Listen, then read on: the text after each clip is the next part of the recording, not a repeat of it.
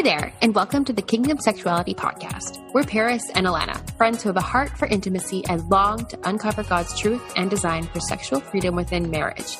Welcome here. Welcome back, Kingdom Sexuality family. Today we have a really precious person to introduce to you. Some of you probably know this woman, and her name is Joy Skarka from Authentic Intimacy, and we are really honored to be hosting her today as we're going through our pornography series. So Joy has a bunch of wisdom and just a lot of vulnerability she's bringing to the table today with us, and we couldn't be more honored. So with that, Joy, say hello, and we would love to know a bit about you. Yes, thanks, Paris. Thanks for having me, Alana. And it is just so fun to be with you all. It was fun. I was able to connect with Paris a little bit before this. We were talking about Canada and different things and just small connections we have. So that was fun. But very fun. Yes. But I'm Joy, and I am the director of discipleship with Authentic Intimacy. And we're passionate about reclaiming God's design for sexuality, which aligns so much with what you all are doing here on this podcast. And so part of my role is overseeing. We have online book studies, which are basically small groups. We create resources like blogs. We also have a podcast, Java with Julie. And all of this kind of flows from my passion to be in ministry, which is all because of my story and what God has brought me through, which includes sexual assault and then pornography addiction, and just really wanting to help women not feel alone in their struggle, because that's how I felt. And so that's kind of what brought me into this field. And I'm excited for our conversation today. That's beautiful, Joy.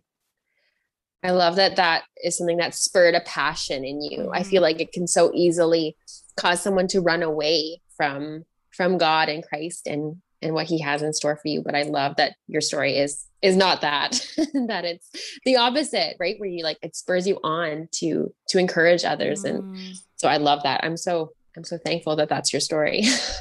Yeah, thanks. I kind of see it as it gives it a purpose, not that anyone wants to go through those painful things, but having a way to help other women just makes me feel like, okay, God's going to use my pain to help someone else in their pain. Yeah, that's right. And I love, as we go through this series, we've had one other person, Tim, that we are interviewing. And it was the same thing with him, sharing he just went a little bit into his personal experiences too, like things that, he had to work through shame with the identity of just shame and all these things. And as you're sharing this now too, Joy, I'm like, that verse keeps coming to mind, what the enemy has intended for our ill intent and for our, destruction, and God is going to bring forth and use for good for you and others and for his glory. And I think having that message of hope in this series as we're tackling something this big is amazing. And I just want to speak right now to that God is fully in the business of redemption. And I just want to encourage you guys with that. So with that said, Joy, we would love to hear what you have to say to us today. Like you mentioned, obviously you've come through a lot of hardships and struggles in your past that were very painful in terms of just like you said, sexual assault and pornography. Could you share with us a little bit on that and then go into how this has become a passion, and then ultimately talking to the isolation women feel in this, and that pornography is not just a man's problem? Exactly. And so for me, I was actually in 5th grade when I first saw pornography. I can just remember I had a friend over. We were in my room. She opened my computer and she was like, "Oh, let me show you something." And I had no idea it was called that at the time, but I just remember looking and making sure my room was closed, my door, so my parents wouldn't come in. You just felt like, okay, something is just not wrong with this. But I wouldn't struggle with it again or kind of be looking back at it again until college, after I went through that assault. Since my family, we just were a very closed system. We didn't have conversations about sex. So I was just really confused after what I had Mm, walked through and began Googling my questions. And mm, so for me, porn was my sex education. And it right. was a Right. bad education at that, Yeah. because we all know that it's fake, it's Mm, edited, it's mm-hmm, abusive, it portrays women in negative light, mm-hmm, Yeah. and it's a bad teacher. And so mm-hmm, that's what I thought. And so, but because I was healing from this trauma, it also became my comforter. And right. anytime I felt sad or depressed or angry, any emotion, I was turning to it, partnered with habitual masturbation, just to Mm-hmm, find some sort of pleasure and escape from the pain that I was experiencing. Mm. So that was college, my first year of college. And it wasn't until I went to a women's event with Crew, it's a college ministry on my campus. Mm. And right. a woman went first and she shared her story of how she had Mm, struggled with pornography and masturbation. And then I got to go second. And I like to say that it was a gift to go second, because I was able to say, me too, I struggle yes. too. And I realized I wasn't alone. Yeah. Other women struggle too. And I think, kind of, Paris, what you were saying about this, when we label it as a men's issue, I had Mm, never heard a woman talk about it, let alone a mm, Christian woman. And so Right. in this yes. moment, when I hear a Christian woman say the Yes. word pornography, I mean, I just felt so much freedom in being able to share Absolutely. my story. So that really started my journey and really made me want to be that voice so that other women could go second. I love that. It's the whole Yeah. relatability factor. We've found, Alana and I both, as we've continued on in this very new ministry of ours, that is the first thing that, the enemy will just jump in on when we start to have questions and we don't know where to look. And then we just feel like we are the only ones. We're the only ones struggling with this. And we believe that lie. And that often spurs us on to looking in the wrong places or just believing lies upon lives, lies upon ourselves, and, identifying with shame and things that are not called upon us from the Lord. And that is something that Tim has also brought to light. He's like, secrecy or feeling alone and just not getting things on the table with someone who is trustworthy and has your best interest and God's in mind. It ultimately hurts you more. And it's important for us as fellow believers and sisters in Christ to be that person to people. It's so important to Mm-hmm. be, someone that is not on the judgment factor. We're all coming in as we're all the same. We're all human. We all struggle with stuff. And for us to try and put varying degrees of how bad one sin is to another is ridiculous, honestly, Mm-hmm. right? And so getting to the place, for each of us to be humble and loving, to be a safe place to talk to or Hmm. to share with is huge. Like, it's huge. Yeah. And I really like, Joy, how you said like you wanted to go first, right? So now other women can be second. And like Amen. I feel like that's a really Mm-hmm. great way to put it. And because like even now I could find like I would see how it would be really difficult for a woman who was struggling with this to want to be the first to share about it, right? Like Yeah. to just come out of the gates Yeah. with a friend and be like, yeah, this is something I struggle with. Like Mm-hmm. it's a really, really hard thing to do. Oh But to yeah. have these resources to be that door, to be like, hey, you're not alone. Mm-hmm. I'll share my story and then you can share Mm-hmm. your story with someone Mm-hmm. else. Like I think that's a beautiful way of putting it. Yeah, opening the Yeah, door, and right? and the problem, right, the problem is that many doors aren't opened, or Yeah. women don't feel safe, or they Yeah. have shared and they were met with reactions of, "Oh, you struggle with that? You look at porn? I didn't know women do that." Some sort of Mm, response that really just makes them feel even more shameful. Yeah. And so I lead a lot of our online groups, and we have groups for women struggling with pornography at Okay. AI. And in these groups, every time women say this is the first time they've ever talked about this, man. because they've never had a space that was safe to share it.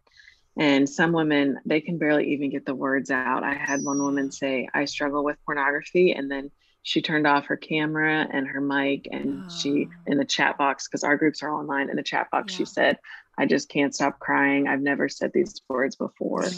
And there's Mm, just so much shame around Yeah. this mm. issue of women and pornography. Yeah. But like you said before, Paris, how isolating, right? Like you'd feel Yes.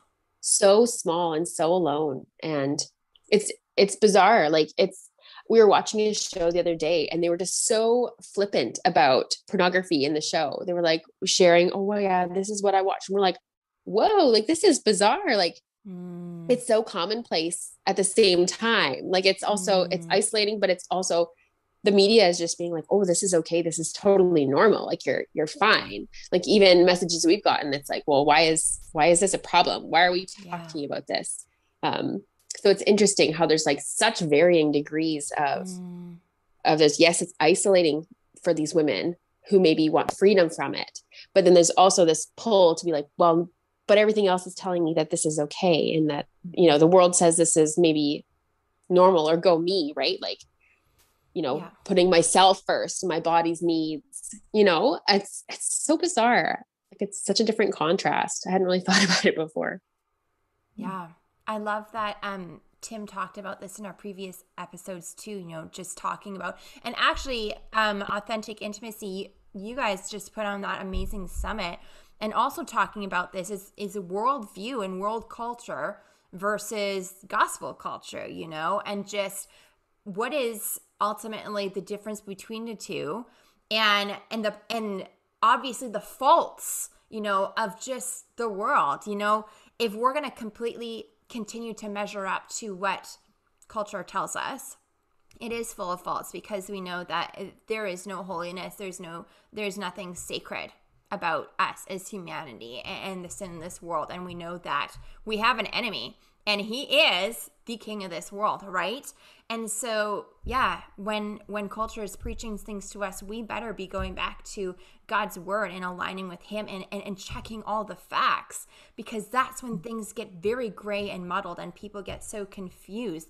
And that's really our hearts in bringing these messages to our Kingdom Sexuality family, because we want to help bring that direction back to you, and light and clarity to you, and prayerfully tons of freedom. Mm-hmm. So, Joy, for women who are struggling with this, and like in Mm-hmm. your groups that you do, like what would be a first step of, like when you're talking with these women, like how do you go about helping them find freedom from this? Yeah. Yeah, great question. And kind of a lot of what Paris, I love, you bring it back to the gospel. Like it really is about understanding God's design for sexuality, and Right. how we are fully spiritual beings and we are fully Yes. sexual beings. And Yes. until women know that, there's so much shame about even having a sexual desire, and how to Right. be single and sexual at the same time. So many Yes. women talk about, oh, we're sexual just when we get married. We're supposed to turn on this light switch and become Mm-hmm. sexual. When Yeah. really God created us as sexual beings, and this isn't a bad thing. So I think we have to Yes. take women back to scripture to kind of break the shame, because I Amen. believe shame is what keeps people stuck in sexual addiction. If you're Yes. familiar with the sexual addiction cycle, it's you turn to porn, you experience shame, you turn back to porn, you experience more shame, the shame leads you to porn, all these different things. Mm-hmm. But just thinking that you're never really Yes. going to break free. So in our groups, we talk about that. We talk about God's love and his character, Mm-hmm. meaning so many women ask, well, how could God even love me, like still love me now when I'm so sexually broken, or I'm struggling with Mm. this sin, or they've promised to God over and over again that this is going to be Right. the last The time last I time. look at porn. Mm-hmm. And then it happens again the next day. And so they think they're beyond Help. God's love and Right. forgiveness.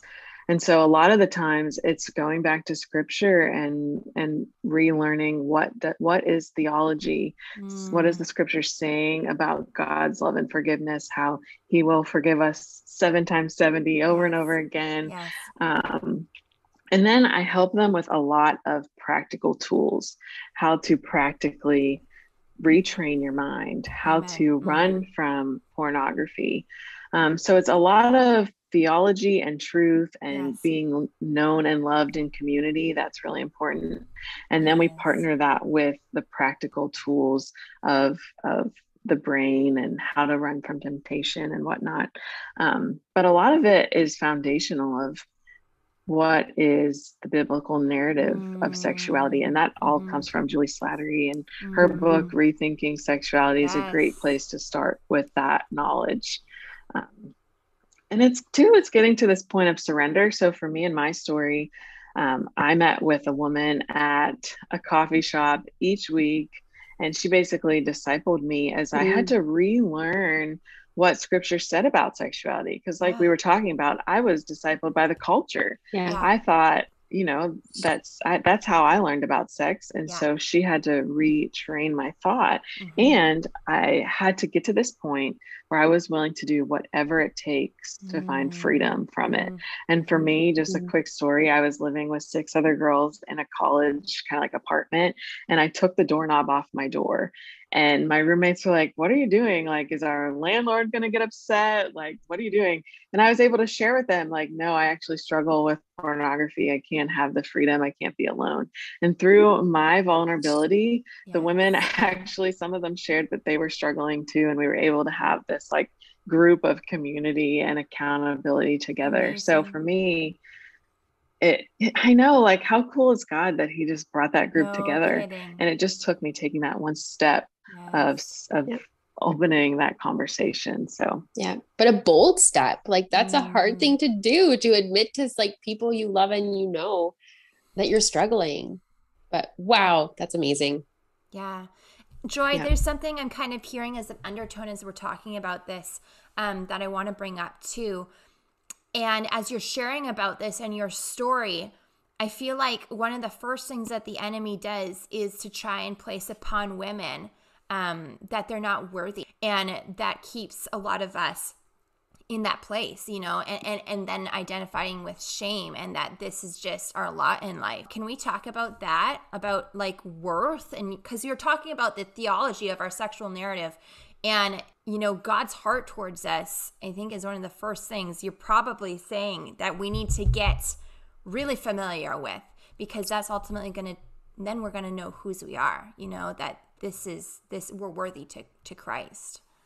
I love that. And I think the church is kind of wrestling with the phrase, you are enough.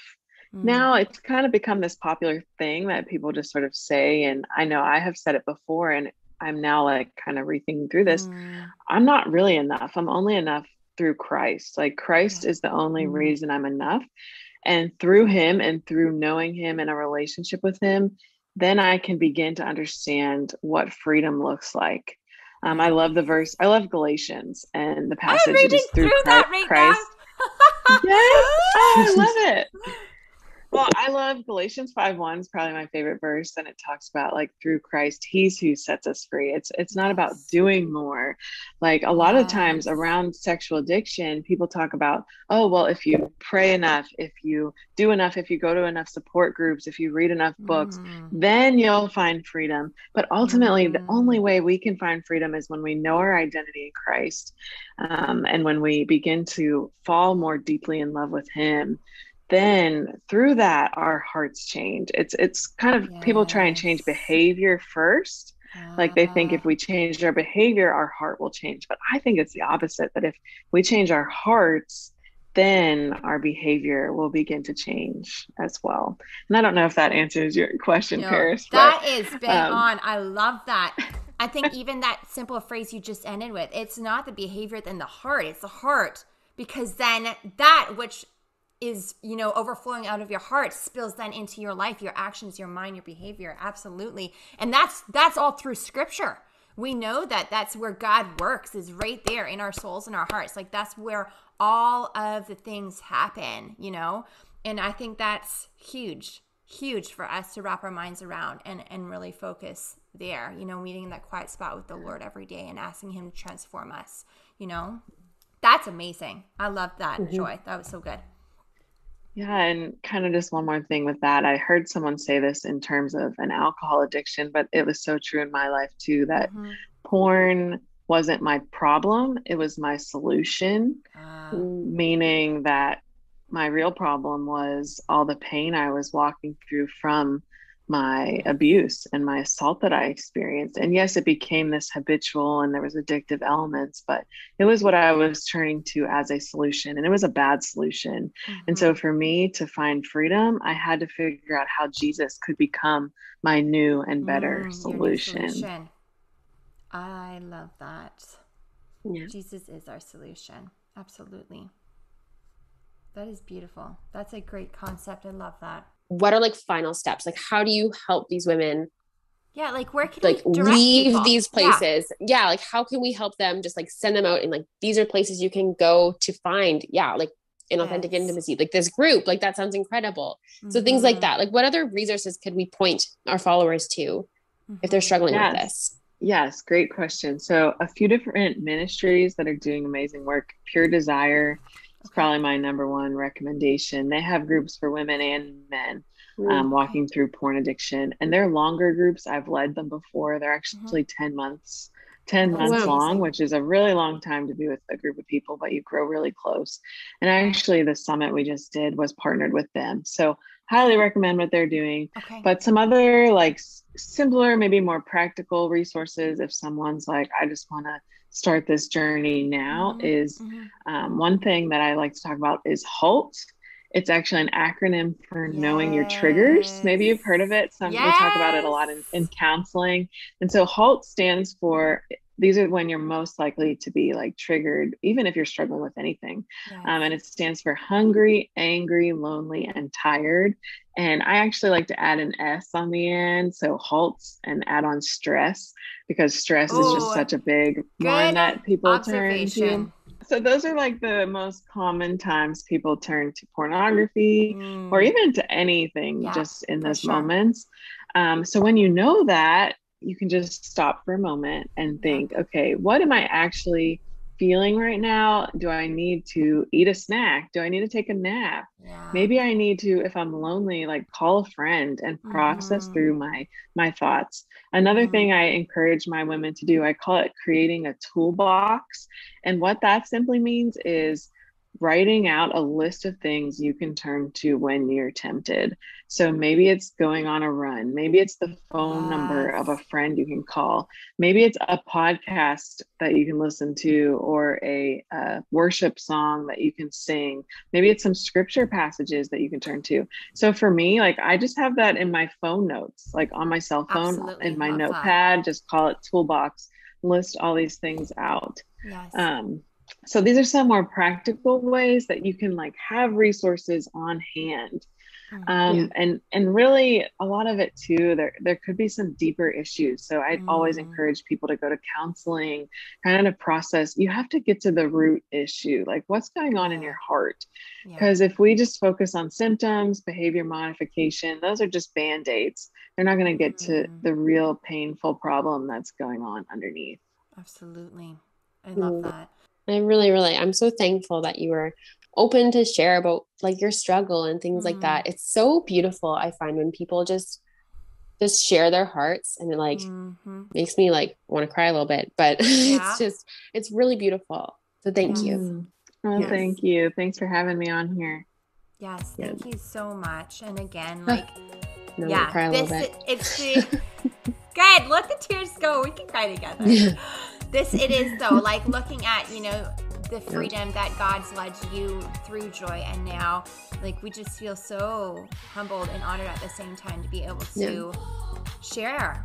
You're sharing your story on our platform, and we're just praying that this touches so many lives that needs to hear this, and that God is just on the move, and that we're in a freedom movement here for God's glory. Hey friends, thank you so much for hanging out with us as we dive deeper into meaningful, godly intimacy, tackle the hard questions, and embrace truth while we're at it.